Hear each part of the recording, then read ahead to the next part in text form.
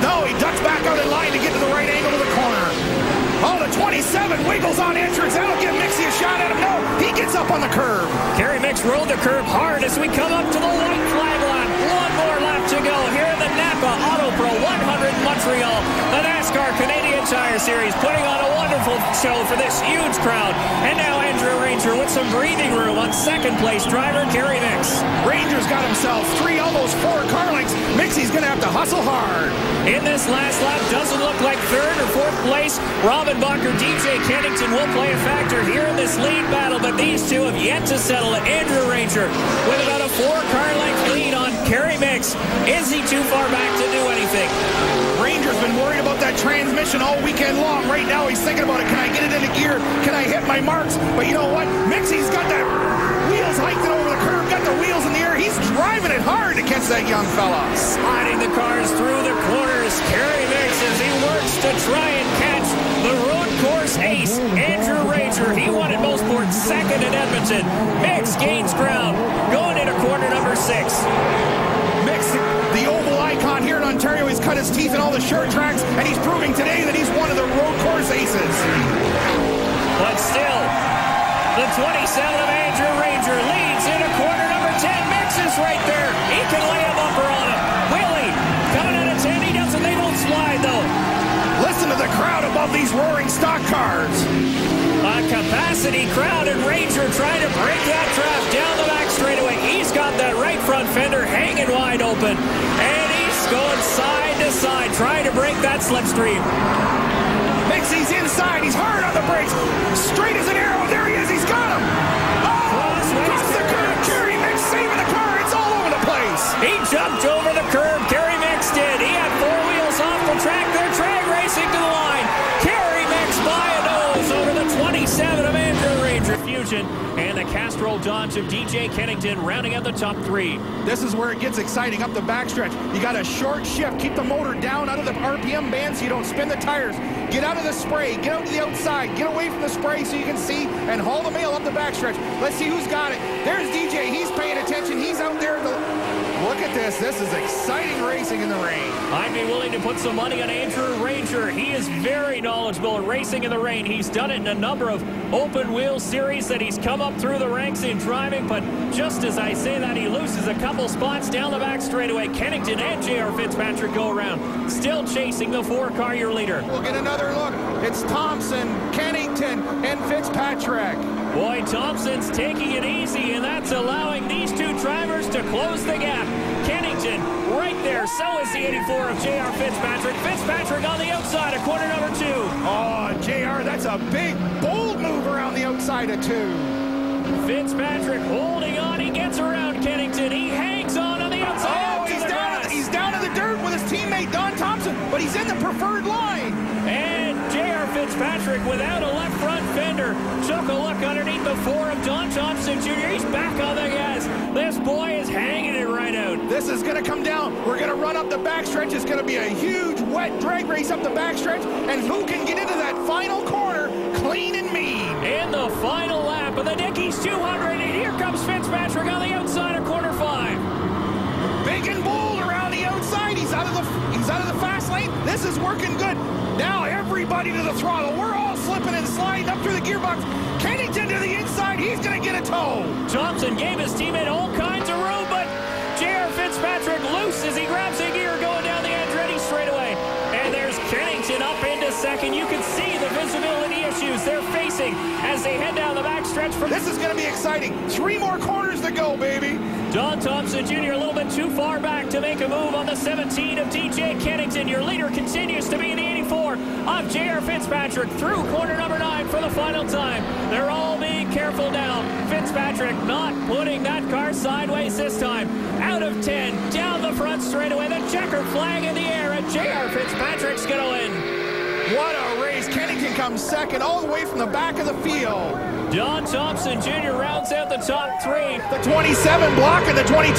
The 22 had a great drive up the front stretch there, and the 27 just used up all the racetrack. And Kerry Mix doing the same on DJ Kennington as he holds his position in 4th spot. Coming up to the white flag, there will be 1 lap remaining. remaining here in the Napa 100. J.R. Fitzpatrick, can he hold on to win here in Montreal?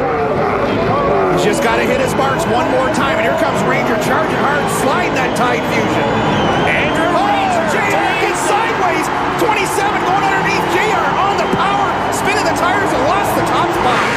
J.R. Fitzpatrick once again a little bit hot into the Senna S's, and coming off, lost the lead. Fitzpatrick may have no rear tires left. He's right around in the 84. J.R. Fitzpatrick goes around into the wall. Scott Steckley avoids, but a huge plume of smoke. Now Andrew Ranger all by himself out in front. Wow, what a turn of events. J.R. Fitzpatrick around in a cloud of smoke. Imagine the crowd reaction in about half a lap time when Andrew Ranger, look at them, they're already on their feet. This place is going to get burned down. The hometown kid is going at it. A year ago it was the same scenario with Kerry Mix, and they battled right to the end. And there's Mixie and DJ getting into it right down to the last lap. That's for third spot. It's going to be the hometown kid, Andrew Ranger. Scott Steckley, your points leader, comfortably in second spot. You saw Kerry Mix get a little shake of the fist to DJ Kennington as they head down the casino straightaway. Andrew Ranger all by himself in top spot through corner 15, or 14 and 15 for the final time. Now he'll pass the wall of champions. Look at this crowd on their feet as Andrew Ranger comes home the winner in Montreal. The Roxton Pond Quebec kid has done it this year in Montreal. Those back tires as J.R. Fitzpatrick pulls up to the back bumper of the 22.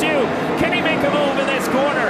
Scott Steckley once again hitting the apex, hitting all his marks as they move on to the front straightaway. One more lap to go. Scott Steckley in that 22 hitting all the apexes. Apex gone away into the corner, and he's hitting the exit apexes quite well. Now he's distanced himself by 2 car lengths to the 84, and it's another 3 back to the 27. It'll be a 3-car race, though, to decide this one as Jason Hathaway about 5 car lengths back of this lead group. Once again, J.R. Fitzpatrick closes the gap under the Port Duplessis. The 84 is there. He's tight to the back of the 22. Steckley's horsepower stretches it out. But Steckley holds that inside line. Here comes Fitzpatrick up on the outside. Oh, hard into braking. They touch going in. The 22 and the 84 side by side, rubbing it up. Leaning on each other down the straightaway. A full-on drag race down to the next corner. Look at Andrew Ranger just waiting to see what plays out between these top two. Scott Steckley hangs on to lead. Gibbons was slow on the inside. Steckley way outside the 84. The 84 goes around the 22 safe. But look at this. Roxton Pond, Quebec 27. Andrew Ranger stealing the show. Look at the hometown crowd go crazy off of the final corner. The win's going to go to Andrew Ranger, followed by the 22 of Scott Steckley. Jason Hathaway will round out the top 3, but a big fist bump from Andrew Ranger, the winner here at Trois-Rivieres. Man, we talked about the wrestling matches. I'll get the fireworks, folks. Green, white, checker, we're under green. You can't pass, but everybody wanted to as the field fans out deep in the pack. Fitzpatrick with a good jump. Here comes Kennington and Andrew Ranger right behind the 17, and Ranger gets into him. Ranger into the back of DJ Kennington. Everybody drives through the smoke. Kennington is going to lose 1, 2, 3, 4 spots. Oh, the 4 and the 22. The 22's upside down. Steckley goes for a tumble as we're on board the Canadian Tire tow truck in a Dodge Avenger. And you can see Steckley moving around inside the cockpit, but over the right front of the 22, and it goes upside down. You can see Daryl Haar on the inside as he merges onto the track. We're now 4 wide coming off at 2, and there's just no room as Thompson gets into Steckley. They both collide into the Armco, and over Steckley goes. So a big, big hit. Oh, we got a great replay coming for you here. We're going to go on board with Scott Steckley and watch this unfold. We're going to stay quiet.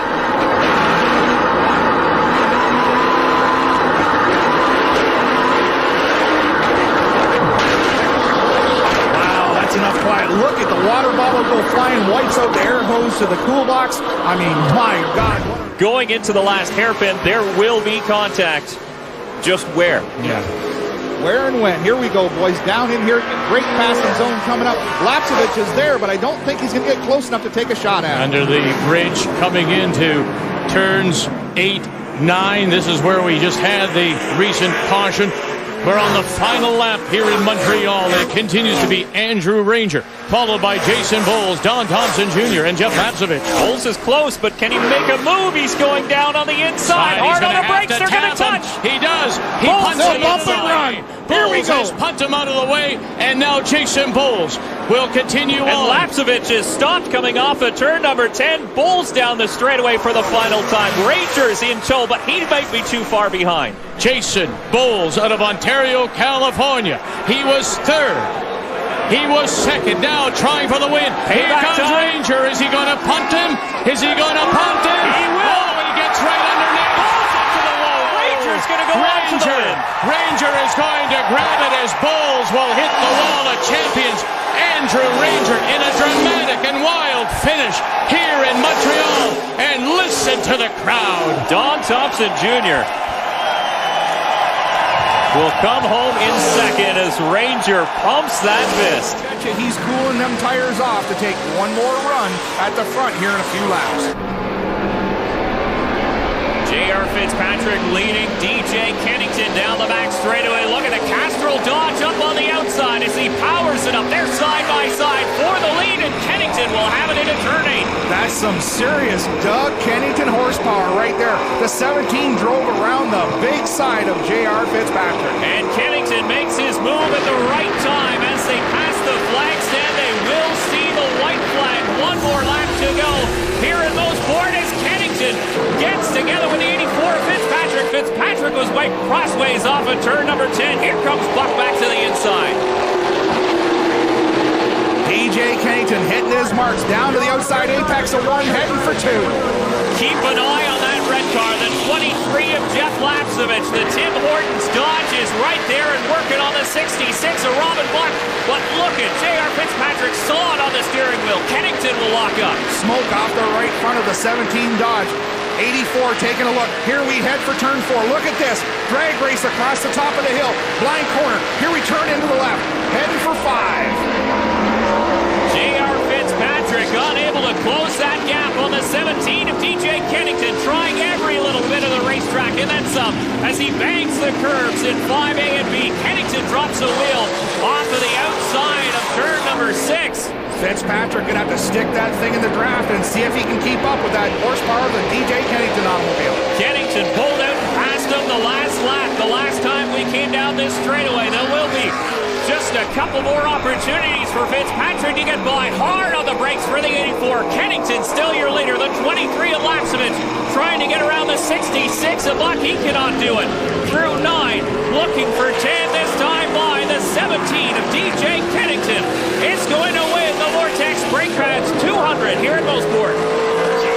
Wow, what a win for the Castro kid. He's got 10 wins here in NASCAR. That's his first road to green. And here we go.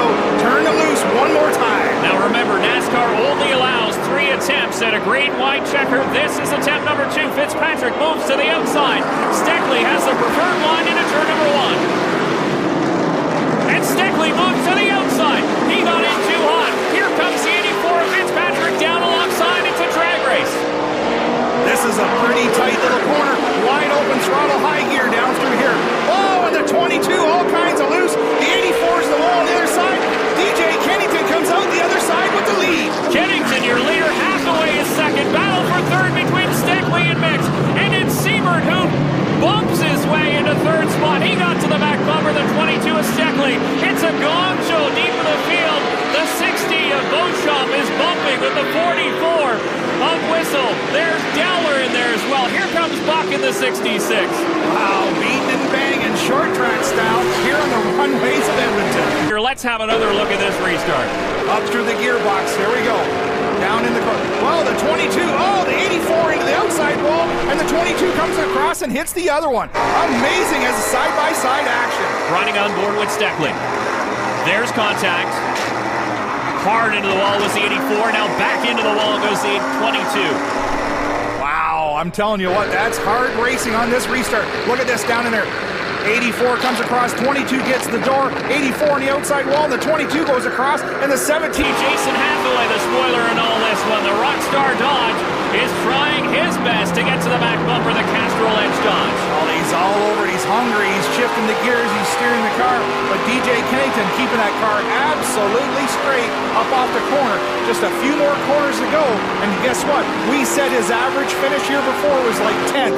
He's going to pull off his first win here on the runways of Edmonton if he can just keep it straight for a couple more corners. Remember back one race ago on the oval at Motorplex Speedway in Vernon, BC, the 17 Road to Victory Lane. The 3-car of Jason Hathaway followed him home in second, poised for the same outcome here on the runways of the Edmonton City Center Airport. DJ Kennington, just a few corners left now. He's got the 3 in hot pursuit.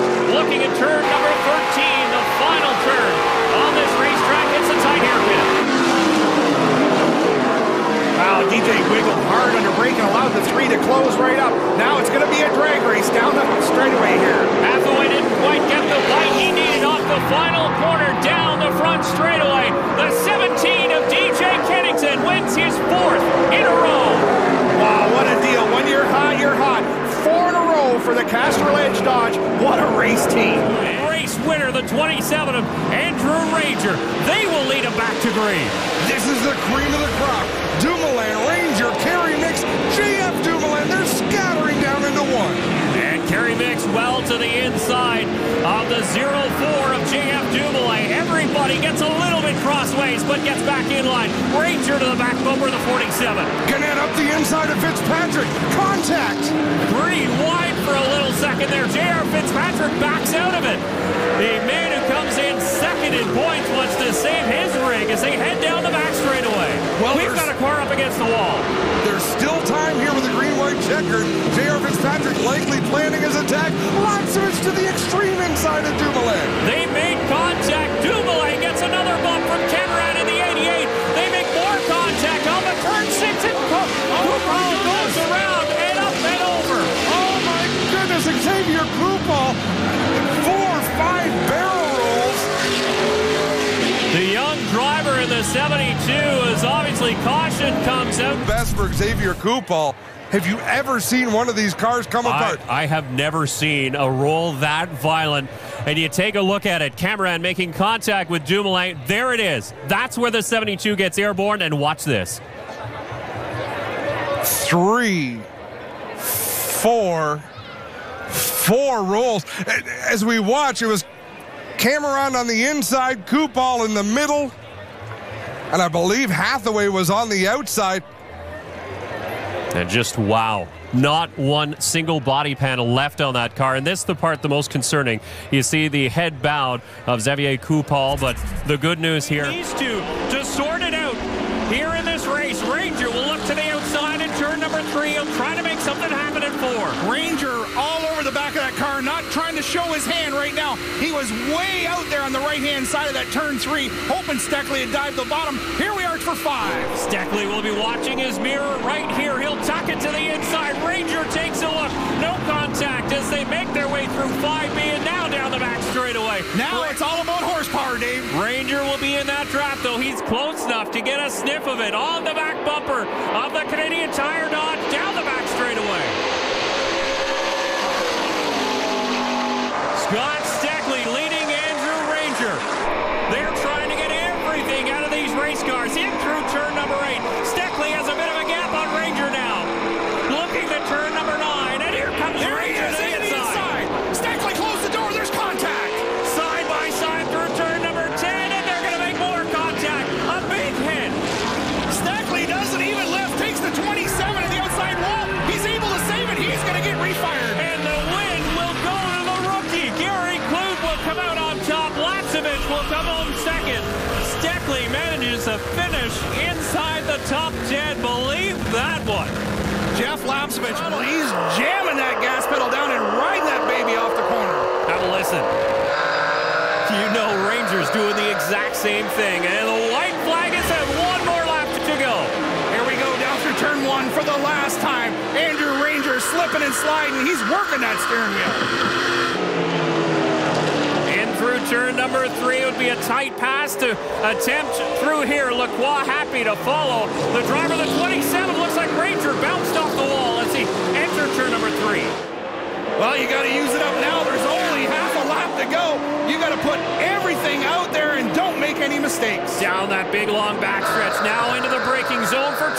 sixth. We've seen some bumper action here before, but it's all clean. Kevin Lacroix running out of good passing zones here on this Circuit trois-rivieres as he still chases the number 27 of Andrew Ranger. He'll get close this time. Up to the back bumper as they go over the bumps. 7, not a good passing zone whatsoever. This one is. There he is on the bumper. He gives it to him. He moves him out of the way. Lacroix going to make his own passing zone. Crossways off the turn as Andrew Ranger comes back on the inside. They're side by side through the runoff area down the front straightaway. It's going to Side by side. Kevin Lacroix the line by a nose.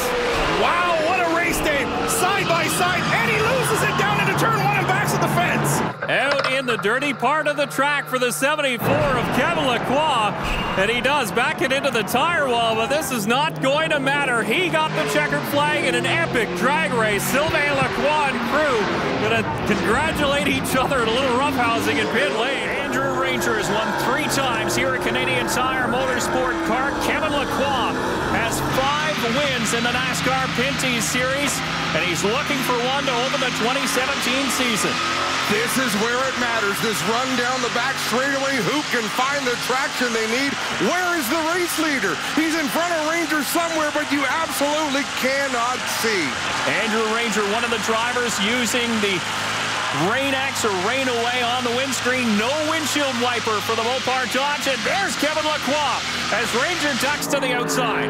Coming to the white flag. Ranger to the high side. Now to the inside. Lacroix off the racetrack on the outside. Ranger's going to stay on the track and take over top spot as Lacroix rejoins. He lost about a car length. That's it.